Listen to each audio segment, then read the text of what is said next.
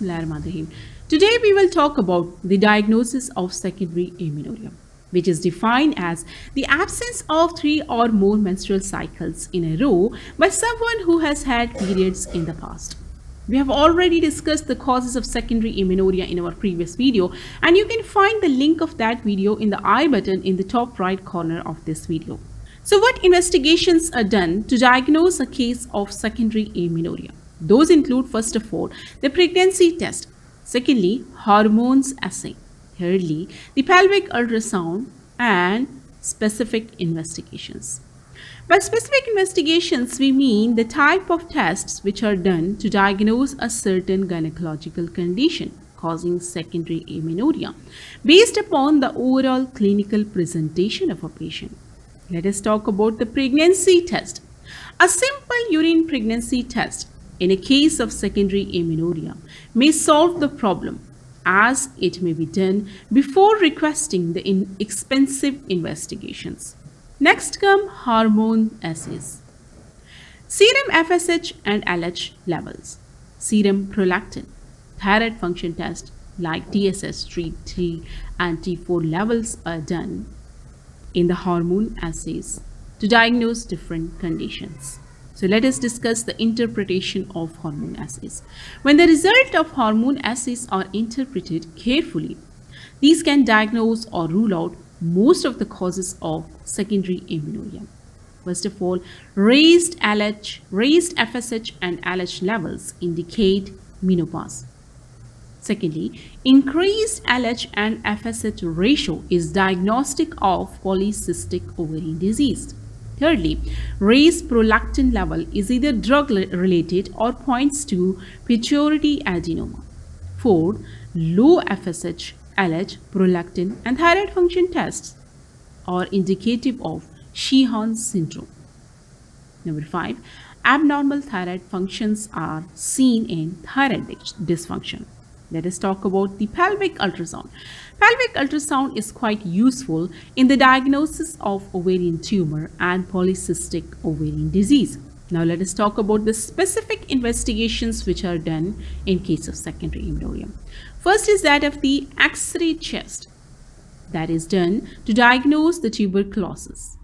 Secondly, premenstrual biopsy is also done to diagnose the pelvic tuberculosis. Third is serum cortisol level, that is done to diagnose the Cushing syndrome.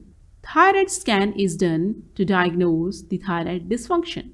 17-hydroxyprogesterone level is done to diagnose congenital adrenal hyperplasia.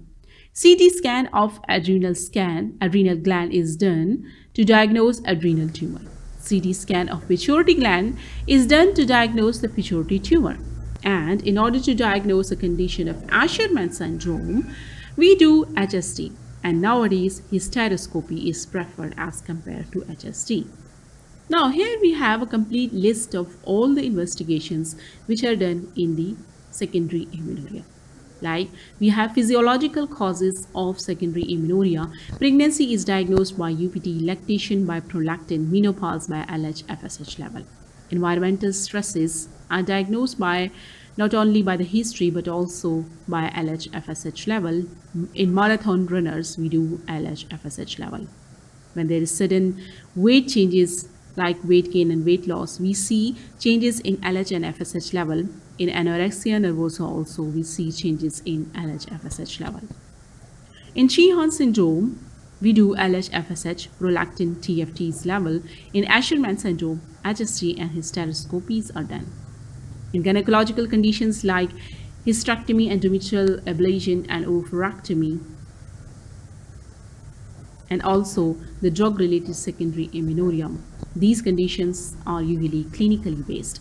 Among the androgenizing condition, polycystic ovarian disease is diagnosed by checking the LH and FSH ratio, virilizing ovarian tumor by pelvic ultrasound, adrenal tumor by pelvic ultrasound and abdominal ultrasound, congenital adrenal hyperplasia by 17-hydroxyprogesterone, and also in adrenal tumor we do DHEA levels as well. Among the medical conditions, for Cushing syndrome we do serum cortisols, for thyroid disorders we do TFTs, for pituitary tumor the prolactin level is raised, and sometimes CT scan is done. In endometrial tuberculosis, X-ray chest plus premenstrual biopsy is done. In pseudocyesis, UPT is done. Lymphocytic adenohypophysitis is diagnosed by hormones level. So that brings us to the end of my presentation. I would like to complete it with this quote. An arrow can only be shot by pulling it backward. So when life is dragging you back with difficulties, it means that it is going to launch you into something that is great. So just focus and keep aiming. Thank you so much. Wish you all the best. Allah Hafiz.